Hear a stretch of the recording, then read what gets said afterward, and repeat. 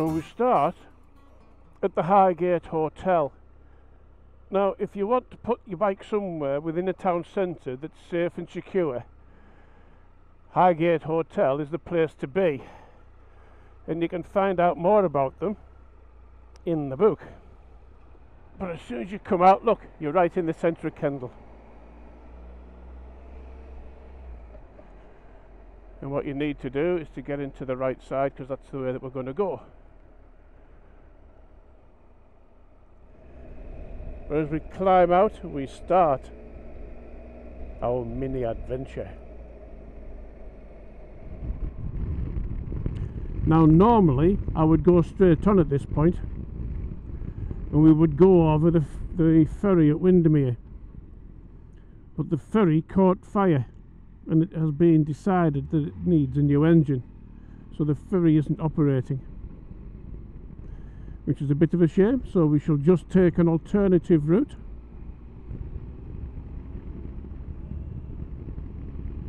We've just come out of Kendal, and Windermere is only 7 miles away, and Ambleside approximately 12, I think it is,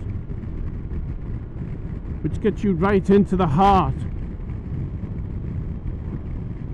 of the Lake District. And that's where we're heading. We're going to head around Windermere into Ambleside, and then, well, you'll just have to wait and see. Oh, autumn's coming, look, leaves are changing. Oh no!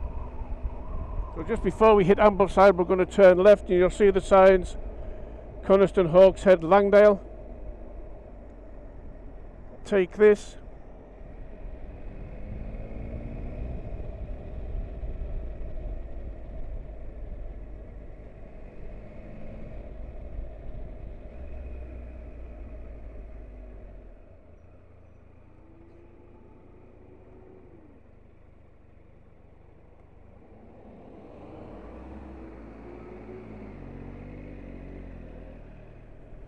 Over the little bridge.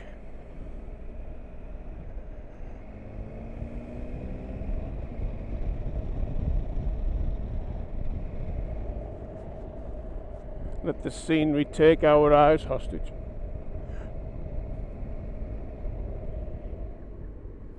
We're coming to the outskirts of Hawkshead now.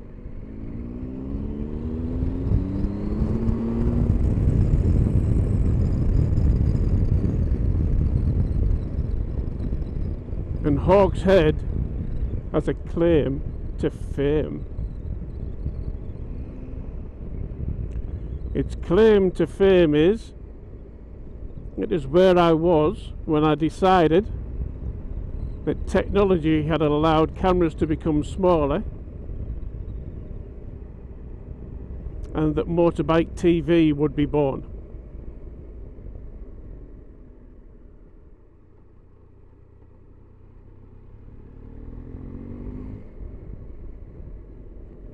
It's also home to the clothing firm Hawkshead. Do an awful lot of mail order.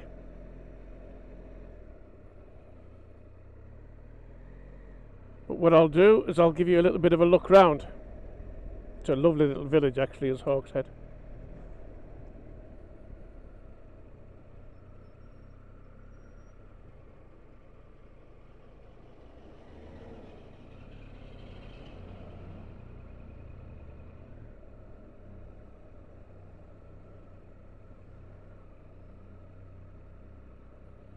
Cafes, pubs, gift shops, ice cream.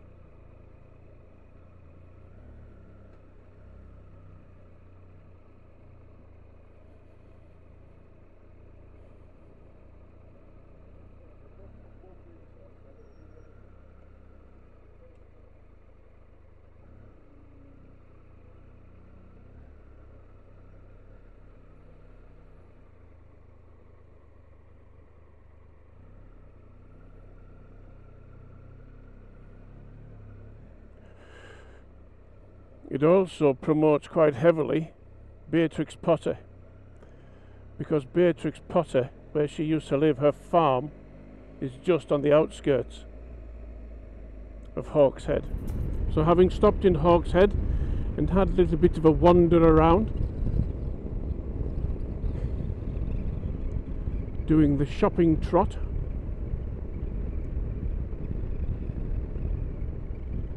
the clothing store Hawkshead does have some good stuff in, actually. It does.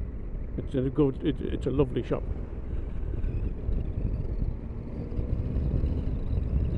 But as we retrace our route slightly, we're going to be taking this turning to the left. You've got a brown sign that says Brantwood.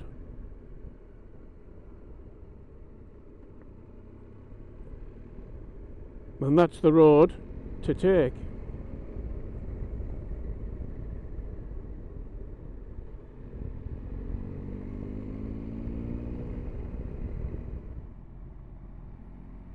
And as you get to the top here, that large, or the tallest one just up there, that's the old man of Coniston.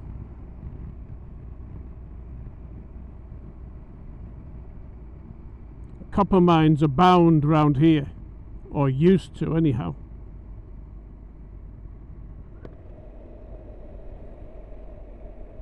Yep, the leaves are definitely changing. We're just at the end of the first week of September, and the change is starting to take effect.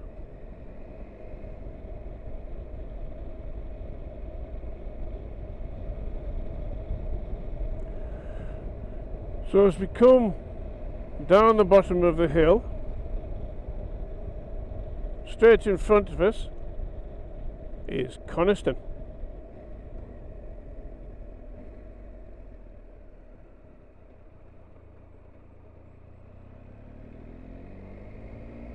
And just along here there is a parking area.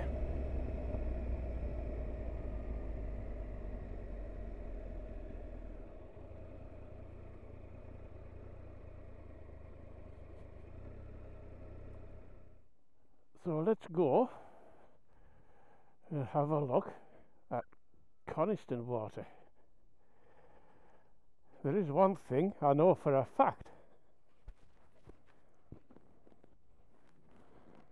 Last time I was here, this water wasn't that high. So Coniston has been topped up. But will you just look at that. Famous, of course, because of Donald Campbell. World record attempt on the water, flipped the boat and was killed instantly. And recently, well, a couple of years ago, it was brought back up again. Somebody's restored it and they're testing it out at the moment. It's been on the news. But what you have over there, that's the launch area, the pier for a boat that's called Steam Yacht Gondola. That is the old man of Coniston, and this area is renowned for copper mines, so copper mines were on the old man of Coniston. There's also some quarry works that you can see on the side. A beautiful stretch of water. You've gone on maybe Ullswater steamers, but I have to say Steam Yacht Gondola takes it to a whole new level. If you get here on a nice day, it's a great place just to relax and soak in the view. However, let us continue. Beautiful through the trees today.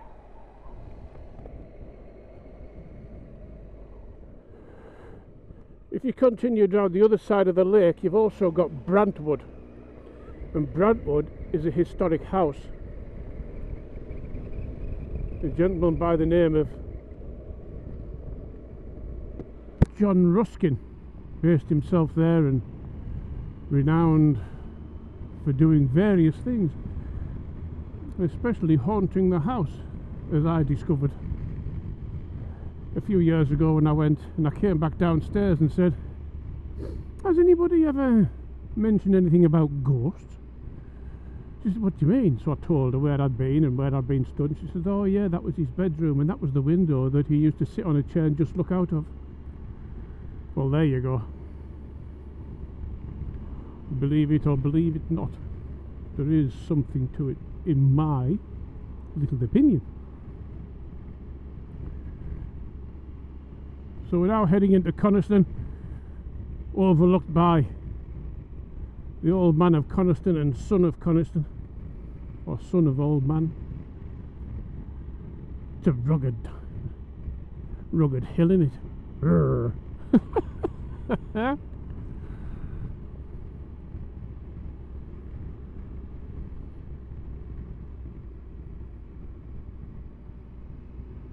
As you come in, there's a couple of places you can stop and have something to eat and drink. Just coming up here now, the white building on the right, that's the Crown Inn.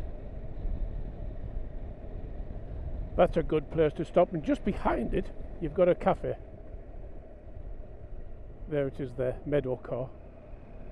So a couple of places to stop and have something to eat and drink.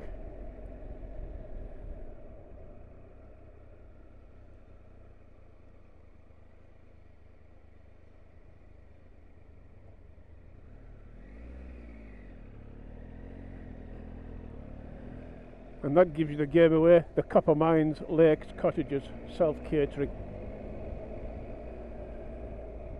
But we're going to just spin round, and we're going to head down towards where you can get the gondola. But before we get there, there's something else.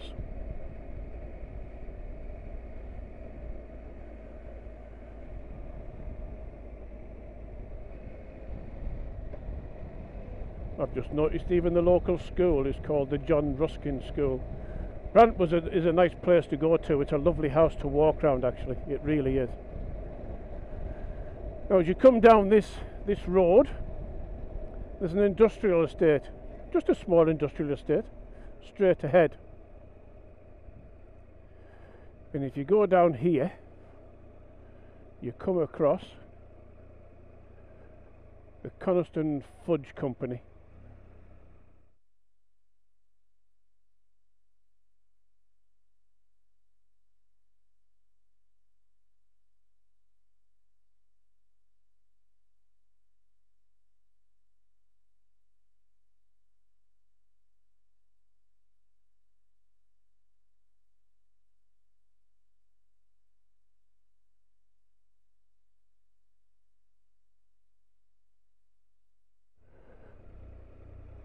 You can buy 3 chunks, you get the 4th one free, you get 25%, well you do at the moment.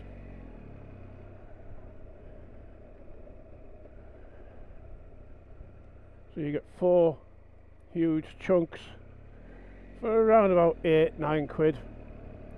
By the time you finish them, you're half a stone heavier.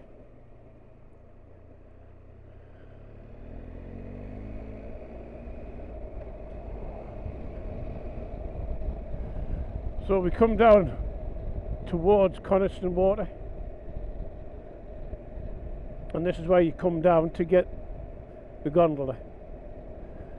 It will take you across to Brantwood. It's one of the stops. You can get off, go and have a look round, come back out and get back on.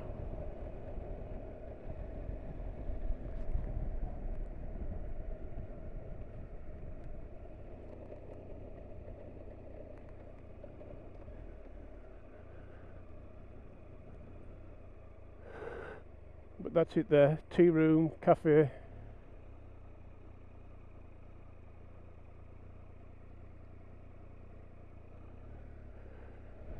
It does say Windermere via the ferry there, but currently the ferry's out of action. It caught fire.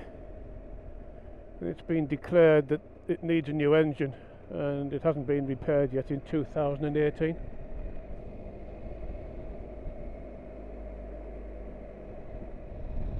So we're doing a bit of a loop, really taking us back to Ambleside, in that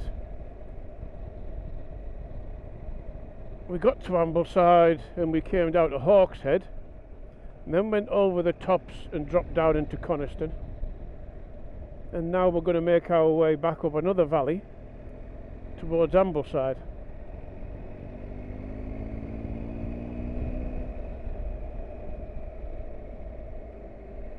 It's just a nicer route than going down onto the main road.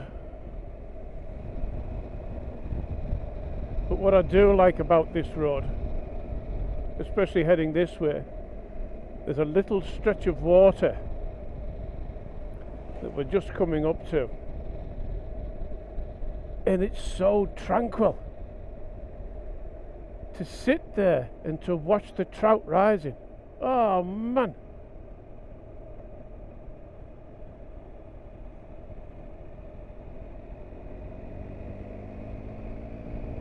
it's a beautiful stretch of water.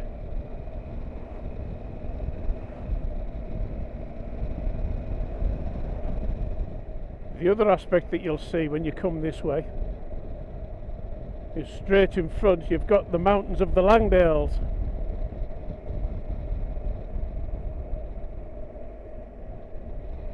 My second favourite dale in the whole of Cumbria.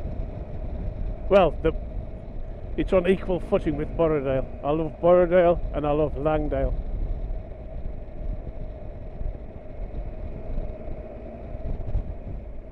There it is there, look. There you've got the mountains of Langdale. Aren't they just stunning?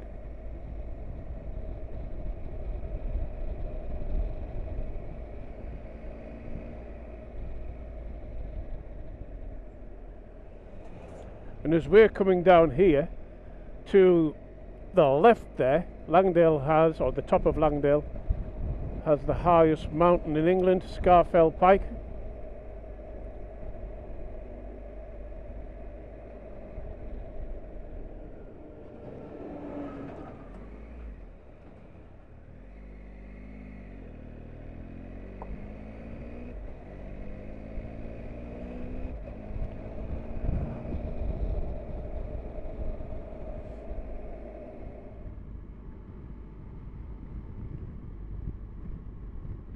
Now, towards the start of this mini adventure, we came from Kendal through Windermere and then at Ambleside. And as we left Ambleside, that's the junction that we turned left at to go down to Hawkshead. So as you can see, we've done a nice loop. Now, if you take your time and enjoy the countryside and partake in steam yacht gondola or Brantwood or walking round Hawkshead, it'll take you all day. You won't do many miles, but you'll have a lot of smiles. And as you go around this little loop here, we turn right, which will take us back down towards Kendal.